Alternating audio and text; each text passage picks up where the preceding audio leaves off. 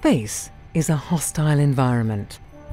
Our planet shields us from the harshness of the cosmos, but space telescopes like Hubble spend their lives beyond Earth's shielding atmosphere.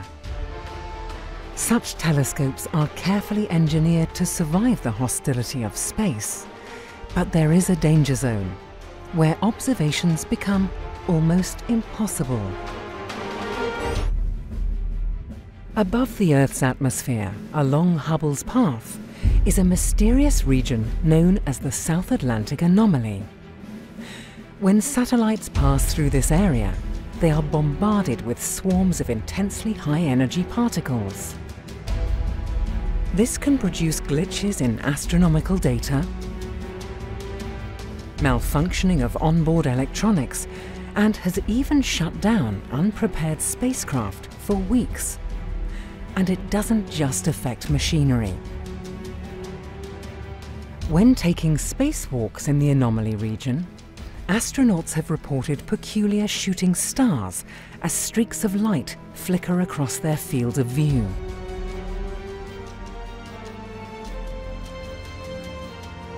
The reason for the anomaly lies in the Van Allen radiation belts. These two donut-shaped clouds surround the Earth and trap the charged particles streaming from the Sun and hurtling towards Earth from the depths of space as cosmic rays. This is part of our cosmic shield against potentially harmful particles. But just off the coast of Brazil, spanning an area larger than the USA, the Earth's magnetic field is at its weakest. And the inner donut dips below Hubble's orbit to just 200 kilometers above the Earth's surface. This belt contains high-energy electrons, protons, and atomic nuclei, all trapped like fireflies in a bottle. These particles are so densely packed that in 1 second there can be 3,000 hits in an area the size of a fingertip. One of these energetic stray particles can easily hurtle through Hubble, change the meaning of an electronic message, and cause havoc.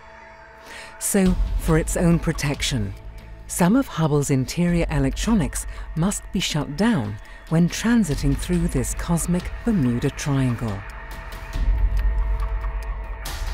Hubble's detectors are designed to be super-sensitive to light. Without this feature, Hubble could not delve into the universe in the way it does.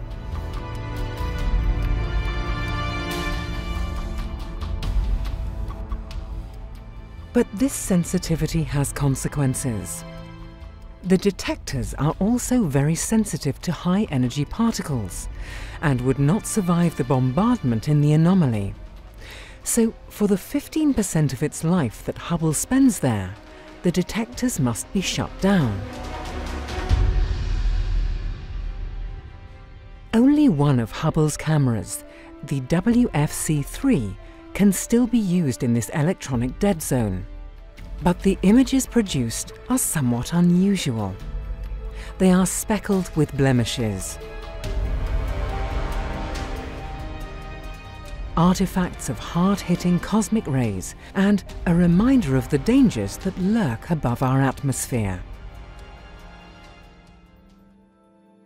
Despite its many passages through the perilous South Atlantic Anomaly, Hubble has survived for almost 25 years in orbit and continues to send us stunning astronomical images and observations that help to unravel the mysteries of the universe.